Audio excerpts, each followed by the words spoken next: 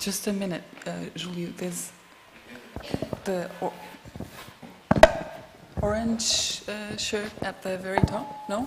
Oh, I thought you wanted to speak. Yuri wants to speak here in the front.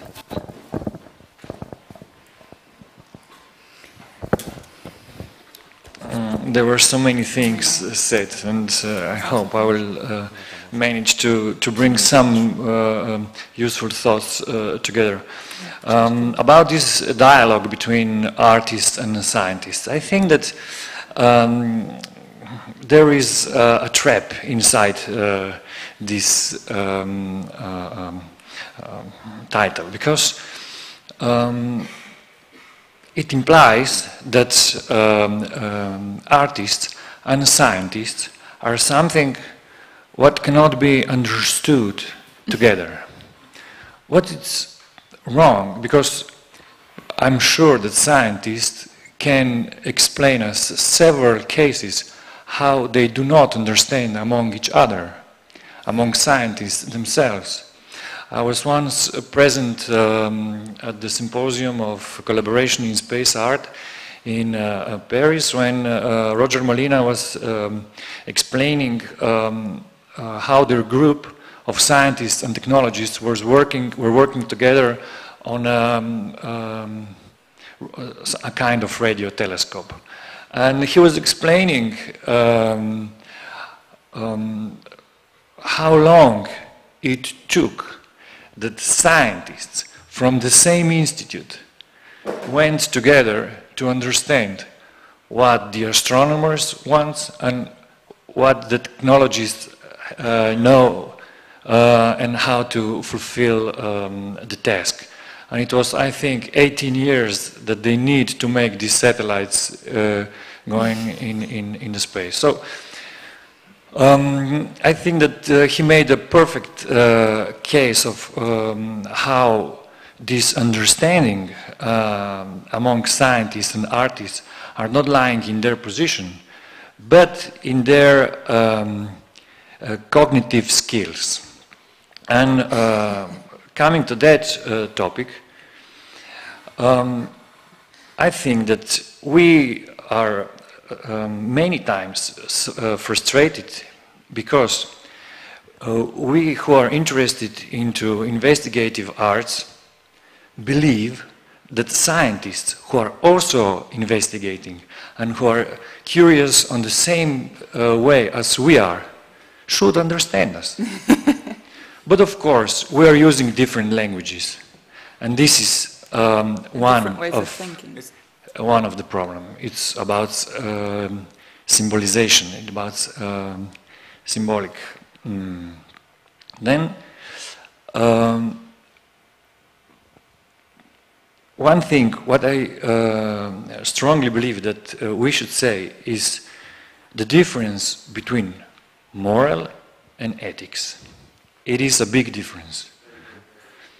So when we are following the scientists working, we are so envy to them because they are working with real stuff, with real material, which come in life or sometimes even not. But they are entitled to be curious even by the price of something which is completely unusable. And this usability, speaking about the capitalistic environment and the sterility of it, is something we have to have in mind. Now, working with real stuff is something what the artists would like to do as well, because it's allowed us that we intervene into real life. Many artists I'm working with do not want to be simply entertainers. They do not want to have a role of a buffoon, of somebody who is entertaining the lords at their court. We just don't want to be clowns. We don't want to entertain tired masses. We would like to open different perspectives, a new way of thinking, new way of participating. And here is when I'm coming to this participatory level, which is something what I think we have to add to cognitive sphere.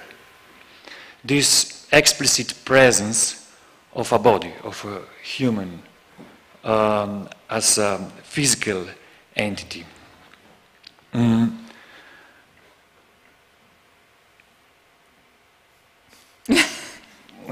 Now I just don't want to preach here, but the ethics are implying to us that we do not pose the moral stances, that we not say this is good, this is bad, we should go this way, we should please, we should not, and so on.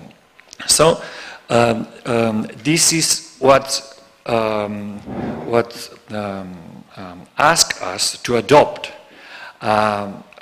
instruments for thinking that kind of art expression. And I still believe, and I'm experiencing all the time this, that a lot of activities, value system itself, it's put in this, it's deriving from this rationalistic understanding of life. It's very Cartesian, it's very Euclidic, it's one way, it has its source and so on. It's very difficult to explain people that there is not just a perspective we need to know when we are looking an art piece, but there is something, for example, as a scopic field, which is very well elaborated, and we would need to know how to deal with it, and so on and so on. Well, my background is, at least when I'm speaking about thoughts, it's Lacanian psychoanalysis and intersection with philosophy. And when I'm listening at the explanation of arts, I'm always afraid when somebody is starting to speak about the peace, about the unity, about the whole, no? The work as a finished one, and so on. So there are many tools inside this thinking which allowed us to accept art production as a process. Why we don't mind when scientists are in the process, when they are constantly investigating again and again from different perspectives and so on. And I would say, if I'm going to science museum and I don't understand what there is said, it's a bad setup. And I think that when scientists are coming to a museum where they are seeing that kind of art, it's a bad setup. It's our responsibility as the curators, as those who are designing the exhibitions, to set the exhibition that we, in a way that we are able to communicate what is our interest, what is the meaning, what is the scope, what is the direction, what is the trace we are having, and so on. Well. Thank you, Yuri. I don't think we have time for any more. Yeah. It's lunchtime. My tummy's rumbling. I just wanted to thank you all. I felt it was really successful discussion. I hope everybody got something from it. I think I'm positive about interactions between scientists and artists, as you all, well, most of you know. I have been very successful at this. There is, we need time, both artists and scientists, when they're working together, to find a common language and a common understanding. I think time is a very key issue with these kinds of projects and works.